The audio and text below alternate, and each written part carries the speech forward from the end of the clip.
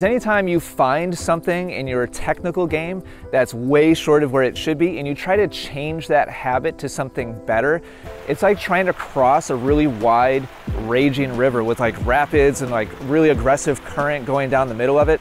And when you take that new habit, you say, okay, I'm gonna take that new habit. I know I'm supposed to turn my body forwards before I make contact. And then you go and you play a match telling yourself and trying to constantly remind yourself to do that new habit.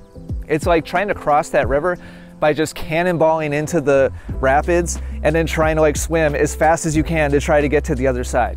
There has to be progressions. And in the case of this particular student, I just gave him 3 training progressions. We started with segmented shadow swings, focusing on stretching and leading with the body. Then we did smooth, continuous shadow swings. And the 3rd progression that this student followed was dropping a ball to himself while trying to do the new swing correctly.